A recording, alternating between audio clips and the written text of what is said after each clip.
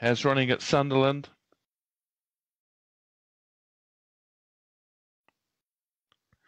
And off they go.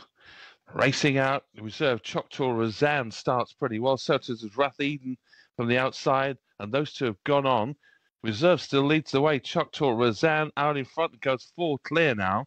Then we've got Holdem, Liffey, Rath Eden all trying to get involved, seeing doubles in behind. Brigorn Moll and Haven Havan is the back marker at the moment, but they haven't got to the reserve. Choctaw Razan out in front, wins by about 4 or 5 in the end. Second place goes to Rath Eden. Close for third, maybe Holdem Liffey just got that. Won the winner from 6. Looks like 5 in third, 165. And the win for the reserve at Sunderland.